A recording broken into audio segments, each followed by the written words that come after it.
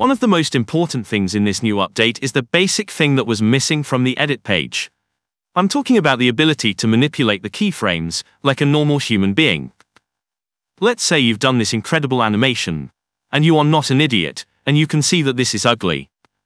In the previous versions we had some very limited options to work with the keyframes.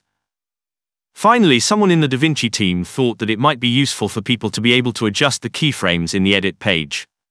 You can open the keyframe panel, and here you can adjust the timing of the keyframes. You can also add the keyframe view in the timeline to view them under your clip. Go to this left corner menu, and change the view to keyframe curves.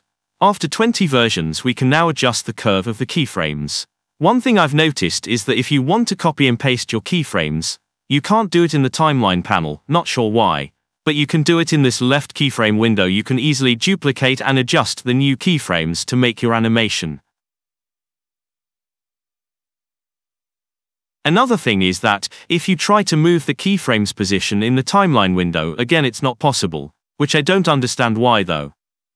Anyway, this is a beta version, so I guess they will fix a lot of things later.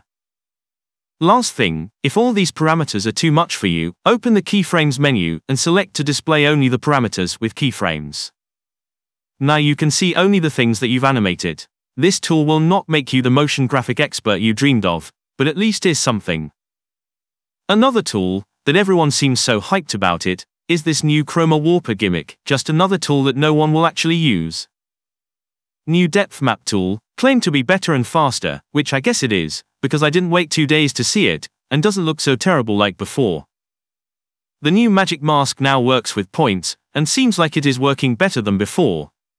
Also now we have the subtract paint stroke, and the add paint stroke. These works only on one frame each time, so it is very useful if you have some individual frames that you want to fix the mask. One thing that's actually really useful is the new music editor. A lot of times, I struggle to cut the song to match the duration of my clip. With this new music editor, you can just type in your desired length and trim the song, but who's that dumb to do it manually when we have the live trim box? Just check the box, drag the end of the song to your desired duration, and let the AI demon do the hard work for you. If I zoom in, you can see the cuts, and when I play it back it actually does a really good job.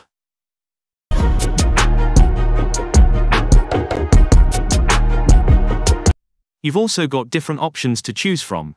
I think this will be one of the most used tools in the new update.